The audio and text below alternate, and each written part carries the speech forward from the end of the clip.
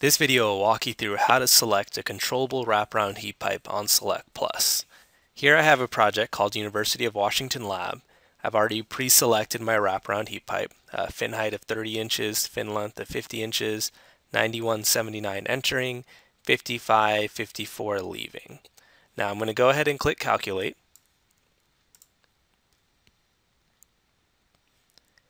And you'll see that my 91 is dropping down to 80.4. I'm cooling down to 55 and I'm heating up to about 66 degrees. The problem is, this being a lab, I'm looking for a max leaving air temperature of around 62 degrees. Now there's two ways I could do this. I could either lower the heat pipe performance by going down in the number of rows or the number of fins per inch. That will get me down to 62. The problem with that potential solution is I lose the performance at all other temperature ranges. So at part load conditions, I'm getting less performance.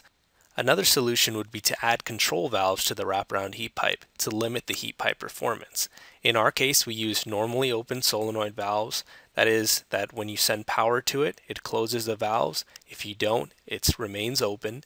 And what you could do is you could actually limit the heat pipe performance. So at this 9179 design condition, you can actually turn off a stage or two to get you back down to the 62 critical temperature you're looking for. To add control valves to the heat pipe, go ahead and click Reselect. Now back at the input screen, you're able to add control valves to your selection. So at the controllable part right here at the top, go ahead and click either 24 VAC or 120. Now the program will automatically switch to 120 normally open solenoid valves when you exceed 22 valves. That is, for larger systems, after 22 valves, the transformer size gets a little larger and it ends up being more costly. So the program will automatically switch you to 120 volt. But this being a small system, let's go ahead and click 24. And now you have an option that appears for the number of stages. You can either choose between 3 or 4 stages. Now what HPT will do is we'll actually group these solenoid valves into various stages and wire these to a terminal strip. Now for example, if you select 4 stages, you essentially have 25, 50, 75, and 100% fully off control. So depending on how you want to modulate the heat pipe performance will determine the number of stages you select. So for this example, let's just go ahead and select 4 stages. After clicking Calculate, you'll be able to view the performance data of the controllable wraparound heat pipe. One thing you'll notice right away is the performance is slightly lower than the non-controllable option. You'll notice on the reheat side, before we had a 66 approximately leaving air temperature, now we're down to 64.1. This is due to the control valves adding a small resistance to the refrigerant flow in the wraparound heat pipe, thus a small degradation in heat pipe performance. However, with this example, we wanted a 62 degree leaving air temperature, thus we still will need to turn off 1 or 2 stages to get you back down to the 62 degree critical air temperature. Now, I want to go ahead and show you the drawing, and you get to the drawing by again hitting continue, because the drawing is slightly different than the non-controllable U-frame. Go ahead and click continue. Now at the drawing screen, you'll be able to view the selection we just made for the 2-row controllable U-frame wraparound. One dimension I want to focus on is this 5 inches, which again is the dimension for the connecting tubes, which is piped around the U-bend side of your cooling coil. For the standard non-controllable U-frame, this dimension is usually 2 inches.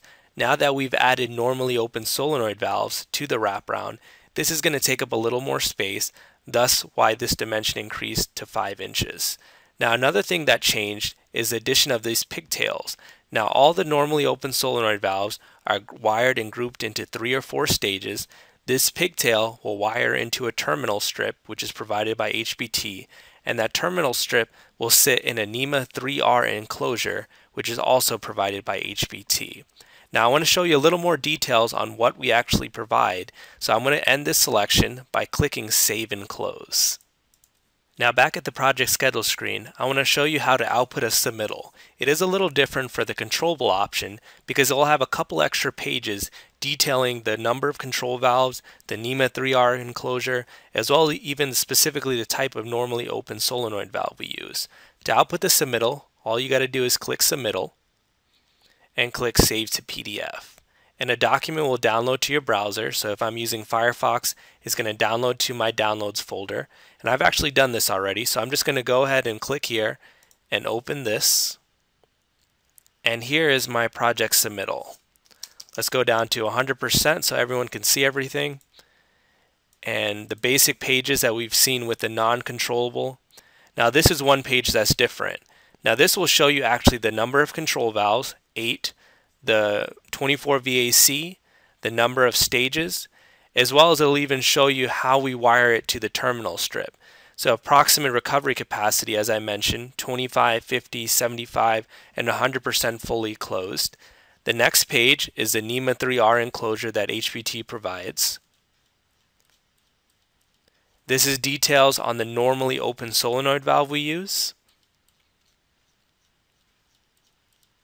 as well as the last page, which is in all cases will be our warranty page for the heat pipe itself. Here ends the controllable heat pipe selection video. I would encourage you to check out our other videos on our SelectPlus channel, and feel free to contact us if you have any questions. Have a wonderful day.